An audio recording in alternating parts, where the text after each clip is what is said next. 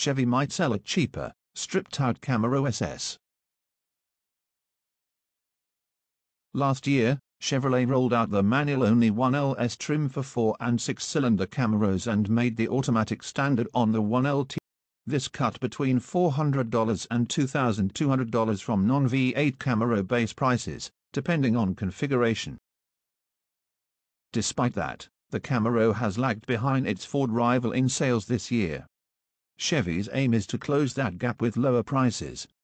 But since 2018, Camaro prices are already locked in. We won't see any new, stripped-out trims for at least another year. With sales lagging behind the Ford Mustang, Chevy is thinking about making a more affordable V8 trim.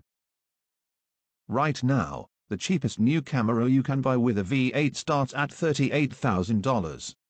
That's not a bad price considering it offers a world-class motor and a capable chassis, but Chevy thinks it can go cheaper.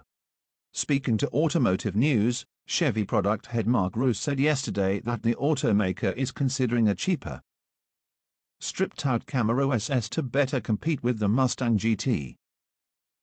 I think we've got opportunities at the very low end of the Camaro range and some remix of some of the V8 options on it so we don't force people to buy all the options with a V8, just to get a V8, Roos said. The Mustang and some of the cars in the segment will have a lower base price and that's an opportunity for us probably. For 2018, V8-powered Ford Mustangs start at $35,000, and $33,000 gets you a 375-horsepower 2017 Dodge Challenger RT.